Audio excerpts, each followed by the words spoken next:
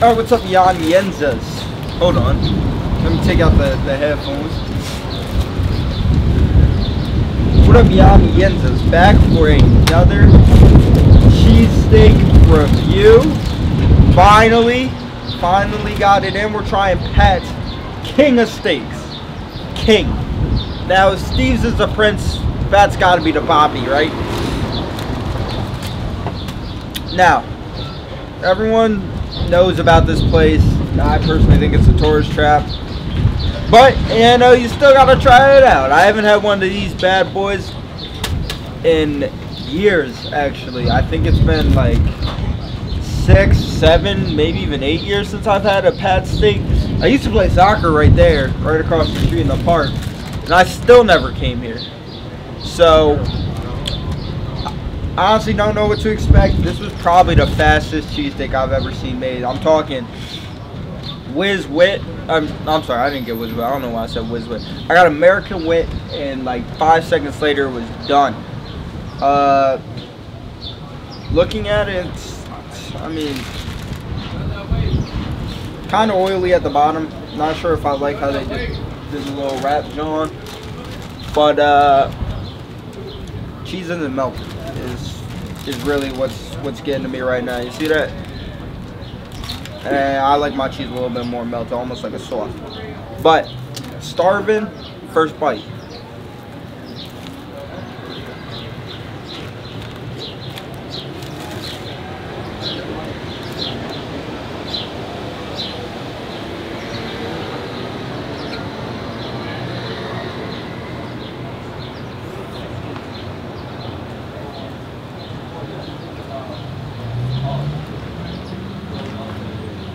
Alright, so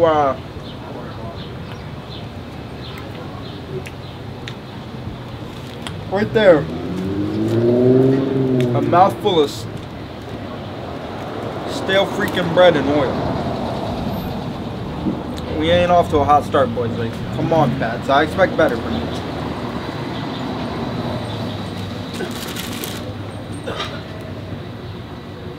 I'm not getting nothing. I'm 3 bites in and I'm not getting nothing.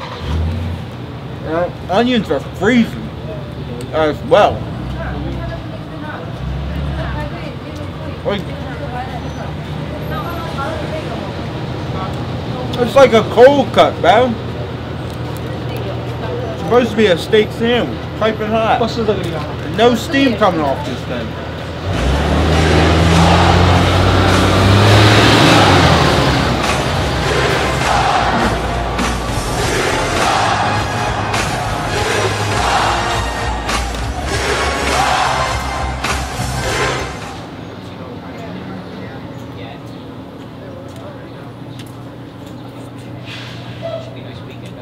I think this is the first slab steak that I actually haven't liked.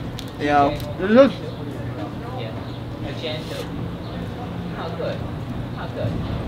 it's just a pick'em steak for me, honestly. It's just like a pick-me steak. It's there, it exists. There's like no flavor. Actually, I don't know why I said there's like no flavor. There's absolutely no flavor. Onion somehow no flavor. Steak is like, you know, no power. It's kind of thick. Now I'm in the middle of the sandwich. There's lots of steak there. It's very thick, but again, it just seems rushed. Like the whole process. Tell Francisco to find out. From you know the stove top to the steak itself, it all just seems like it was spread out way too much. And I don't know what I expect to come here, honestly. This is probably why I didn't come here. Because I know that it wasn't going to be my favorite. But still, this is very, for me personally, it's very disappointing. Honestly. It's a rough day at the ballpark. But we'll give him one last bite, and then we'll get a number down.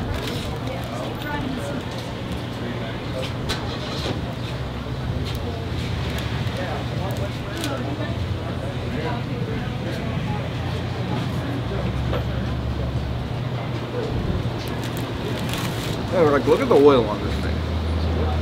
That's actually impressive. Very, very impressive. I got with all these. I got with cheese. So they have like the different cheese with like the, is that the authentic way to go? Yeah, I think so. It's got this little thing